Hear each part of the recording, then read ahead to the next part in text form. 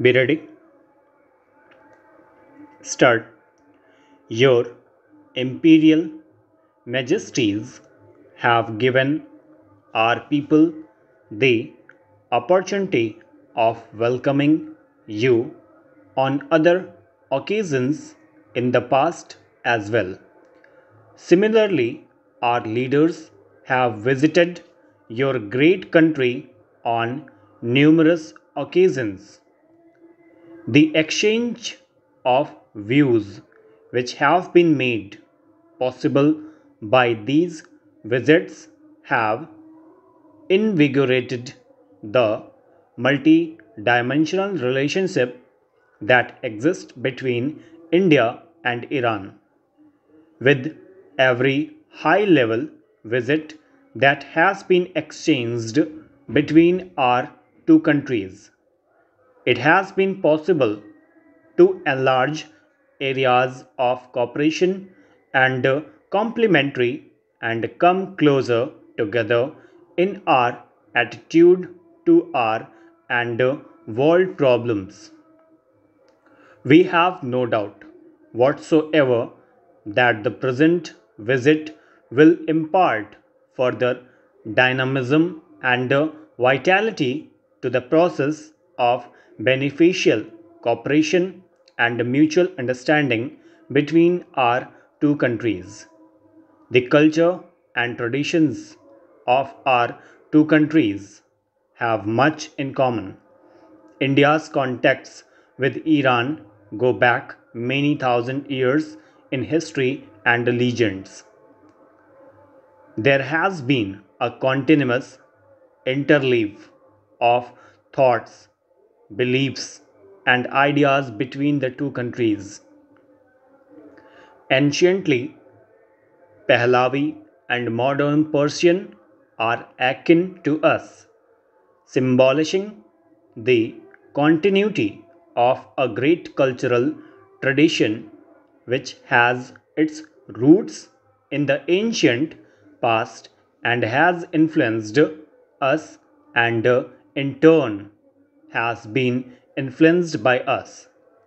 It is therefore not surprising that we share so much common inheritance of the way of life of our two peoples in our customs and manners, arts and crafts, literature and lore, and above all, in the common values which we have carefully nourished and cherished through the centuries.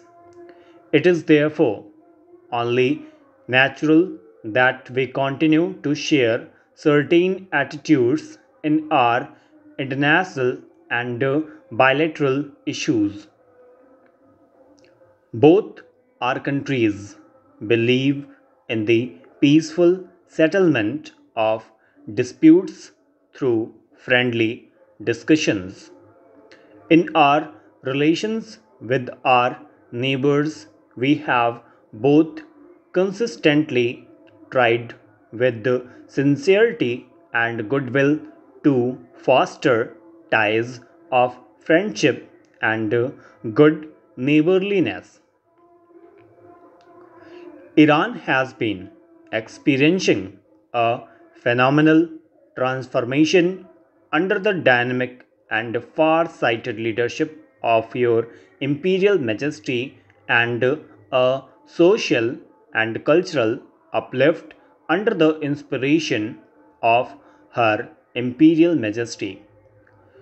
Retaining the abiding values of a great civilization, your country is marching forward to reap the benefits of scientific and technological advancement. The remarkable progress achieved by Iran during the recent years stands testimony to your wisdom, foresight, and able stewardship.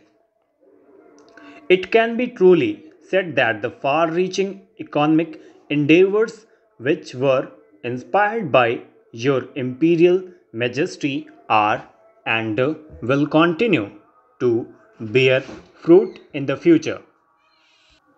In the evolution of an Iran holding its head high among the advanced nations of the world, India too has gone through momentous developments. The people of India have proved that they cherish their liberty above everything else. After the massive mandate which our people have given to the present government, a great responsibility rests upon our shoulders. We are bending our energies and applying all our strength for quickening the pace of progress in the country and to give material content to our political liberty. In this achievement, we recognize the value of assistance and cooperation which we have received from Iran under the personal interest and direction of your Imperial Majesty. Regrettably, the world today continues to present a disconcerting picture of contrasts and disparities.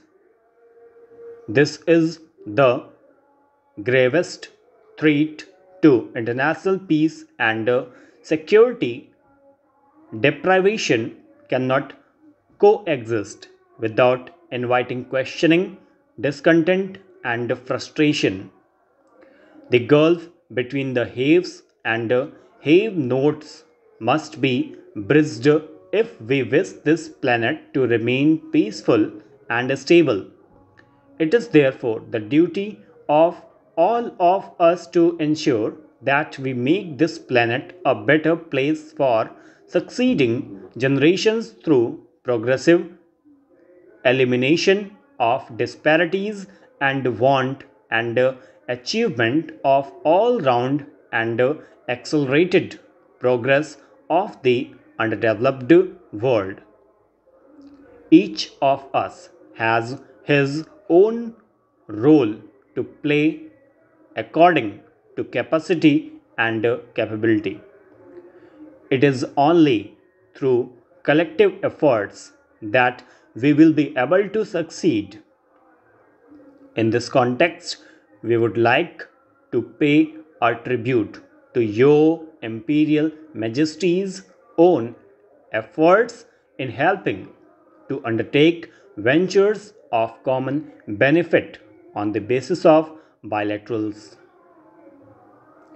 Your Imperial Majesty has crusaded for the removal of barriers restricting the flow of trade, commerce, and communications between the developed and the developing countries. Your effort for mitigating the present world economic situation is a measure of your statesmanship as well as of your deep understanding of the complementary of the economic forces of the world.